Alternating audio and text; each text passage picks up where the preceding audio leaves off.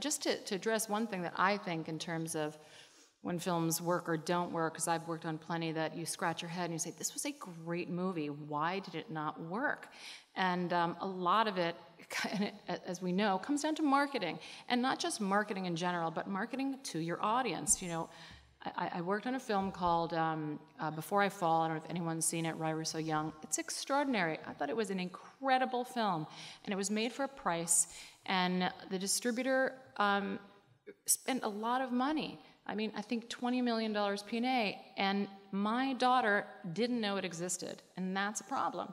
So to me, did distribute it. I developed it was Open that, Road. By the way. Oh, did you? It's a great script, everything about it was great, but it didn't find the audience, and the audience was for my daughter because they weren't marketing to that, and that goes to your question: is the audience is there? You have to find them. You have to figure out how to get to them, and it's not.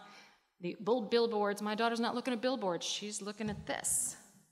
She's on Snapchat, she's on whatever she's on, and she didn't know about it. So to me, I say the importance is not just we get these movies made in our independent space, but it's we want them to succeed so that we can do them again.